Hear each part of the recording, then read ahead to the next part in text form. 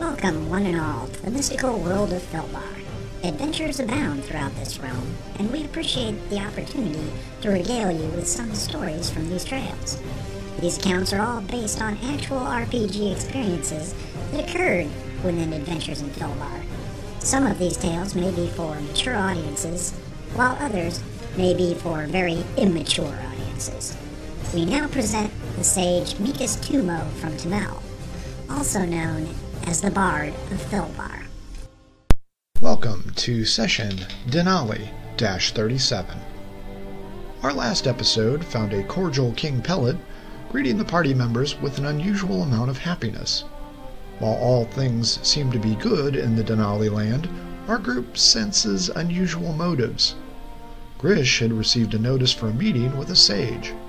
We pick up now as he reaches an old tower in the northern section of town. A voice behind the door responds to Grish's knocking with the reply of, I'm coming. Creaking open, Grish sees the previous night's messenger peeking out. I have come to see your master as requested, Padden. Open the door and allow me access, boomed out the large cleric. The meek man nodded and opened the door, showing the cleric into a dimly lit tower. Once his eyes grew accustomed to the lighting, Grish observed stacks and stacks of books in nearly every spot on the floor. He awaits you in his study, my lord. Shall I show you the way? Said Padden. The Zenobian shook his head and carefully moved through the dusty tomes until he reached the stairs on the far wall. Grish took a deep breath, trying to get the molding paper smell out of his nose before the ascent. As he reached the top, he found Simon's main study. The access point creaked under his large weight until he finally arrived on the second floor of the tower. Behind a large table was a spindly man with a large crystal eyepiece and his nose buried in a book entitled The Morian Curse by Mikas Tumo. The cleric started to speak, but was cut short with a raised hand from the sage. A grunt of displeasure followed as the man took in the strange items contained within the study. After several minutes, the sage closed the book and addressed the cleric. Grish, do you know what I like about this book? He said as he waved the tome about. Grish nodded negatively, and Simon continued. The Morian Curse is a story about things not always seeming to be what they are. In that historical document, the clerics were all were-rats, inflicted with lycanthropy. Brows furrowed as the cleric did not like the comparison. Do you honestly think I've been afflicted with that disease, old man? Simon chuckled. No, of course not. He sat silently for a few moments, then spoke again. We have had our differences, you and I, but I think it may be time to put those aside for the greater good. I would like to share some information with you that you may find interesting. Grish responded. There were no differences. After the last king died and King Pellet took the throne, he no longer required your guidance. You were removed from the palace to live out the rest of your days, providing information to people who cannot find answers themselves. I do not dislike you. I do not like you. What possible information could you have for me that I would not already know? A thin smile stretched over the old sage's lips, and he moved to a bookcase. Leaning down over towards the floor, his bones creaked as he recovered a book from the bottom shelf. He carried over the damaged book and plopped it down on the table in front of Grish. I have marked the page you will find interesting.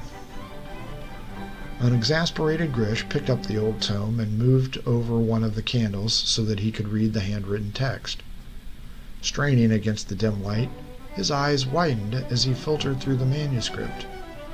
As puzzlement flushed over his face, he looked up at Simon, then back to the text. Rereading the words, he shook his head in disbelief and began to murmur to himself, No, this cannot be. The feeble sage got up and poured a drink of dark tea into 2 glasses. But it is true. You recognize the seal on the cover. There is no question about it. Grish gulped at the beverage and continued to read the passage and shake his head. After several takes, he stood up and slammed the book down on the table, spilling his beverage. "This is some sort of trick, Sage," he exclaimed. Calmly blowing over his hot tea, Simon took a sip and shook his head. "I wish that it were a trick, but it is not. I knew when you threw me out of the palace, but I had no proof. I've searched multiple locations trying to find this document.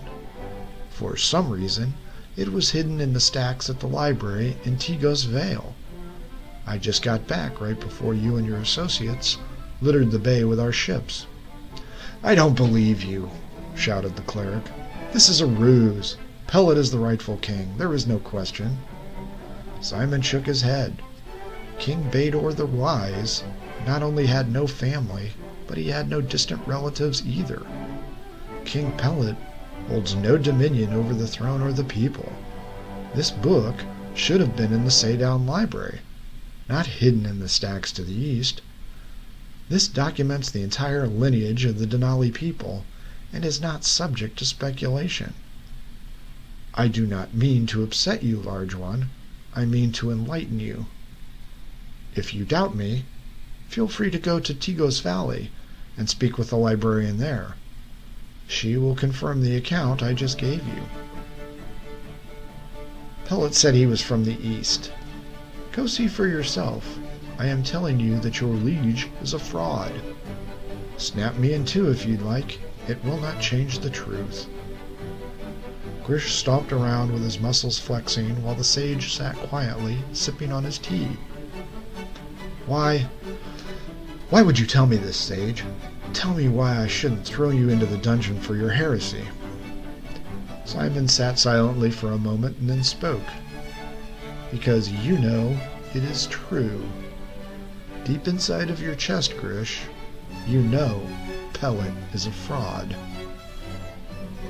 Back in the throne room, King Pellet yelled out, "Lieutenant Santos, get in here!"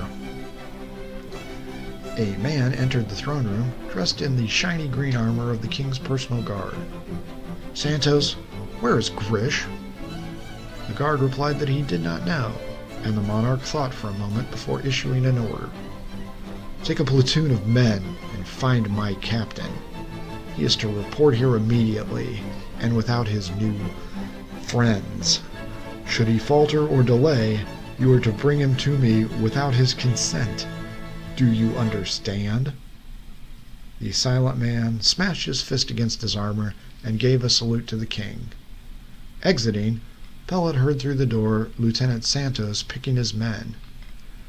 "Maybe time to get a new captain of the guard," muttered Pellet as he looked over the harbor from his window.